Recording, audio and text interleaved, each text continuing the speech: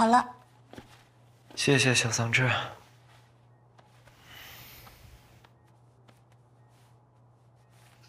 嘉许哥，那我就上课去了。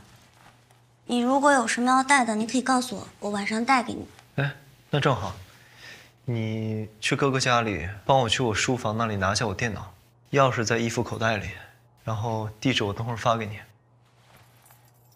要电脑做什么？工作呀。哎呀。可是你现在已经生病了，要不然还是好好休息吧。你现在工作的话，老板也不会给你加工资的。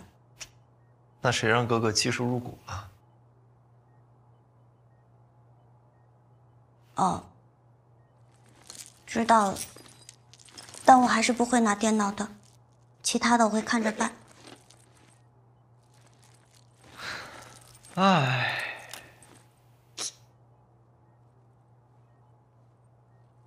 怎么了？我现在听你教训我，我感觉我们小桑稚真长大了。本来就长大了，又不是小孩了，才看出来吗？我走了。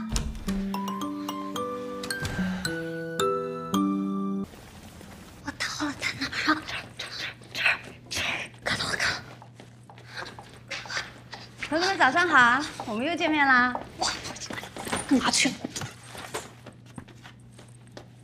服你，我给你带了早餐，你一会儿吃点。谢谢。那个亲戚怎么样了？哦，手术已经做完了。我觉得过2天应该就能出院了。我下课就过去看看。你还要去啊？你要去陪床吗？反正也是我去的，我也在一盒，推给别人也不大好。哎，你那天没去，佳明一直问你，好像还挺失落的。我听陈强说，他那几张票搞错不对。好，上周给大家布置作业，今天要交啦，大家准备好了吗？好不容易买到吧。2、2、3、4、5、6、7、8、3、2、3、4、5。桑稚6、7、8、4、2、3、4、5、6、7、0。早上好，眼神蛮好的。啊，哦对，昨天看电影，你怎么没有来啊？哦，我昨天有一个亲戚突然生病了，我就去医院照顾他了。他现在还好吗？现在还好。不好意思啊，昨天看电影没去，不过就之后你有空的话，我再请你看电影。好啊。我下周末有空。那我就下周末请你看电影。好，那下周末见了。对，那我先去热身啊，拜拜，拜拜。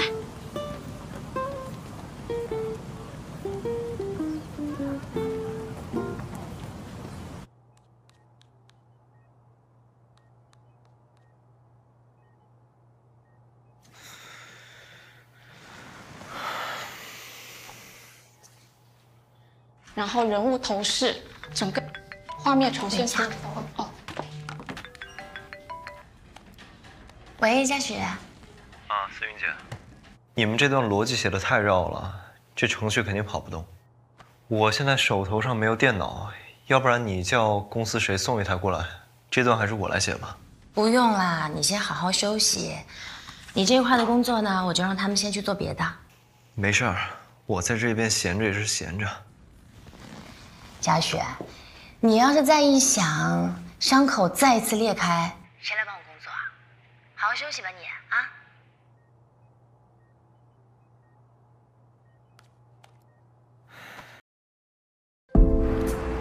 为什么我会这样，一直期待一个人的出现？子，你给我们描述一下这个男的。长得帅，成绩好，就很有魅力。又帅又有魅力。我感觉他也有一点喜欢我吧。很喜欢。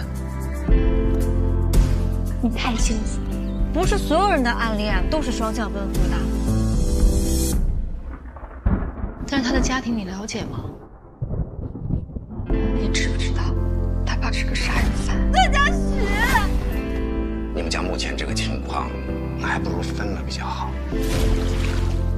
你追谁不行，你追我妹，你有没有点良心？对不起，兄弟。为什么要打他？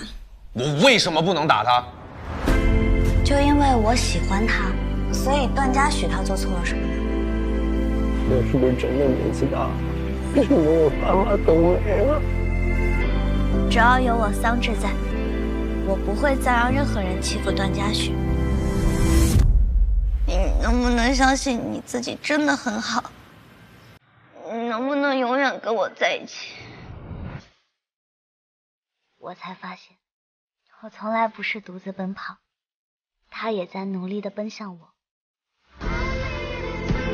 你不是说过吗？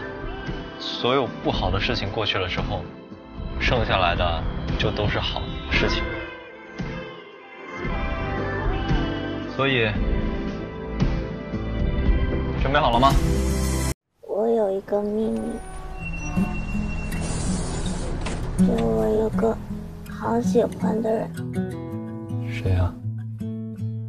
我不能说。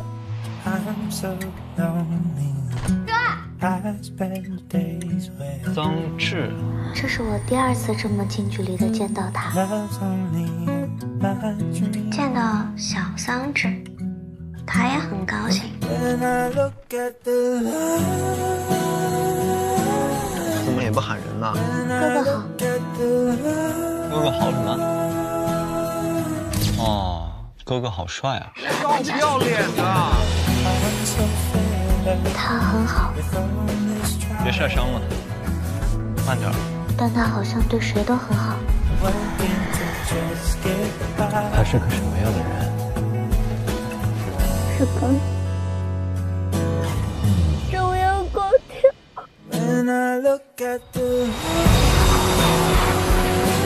可能在他心里，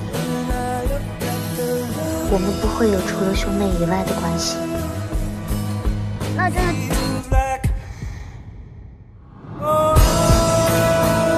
原来时间真的有魔法，拉近了我们的高度和距离。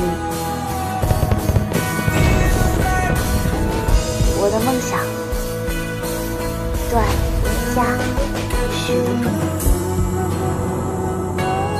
希望有人可以陪他，希望那个人是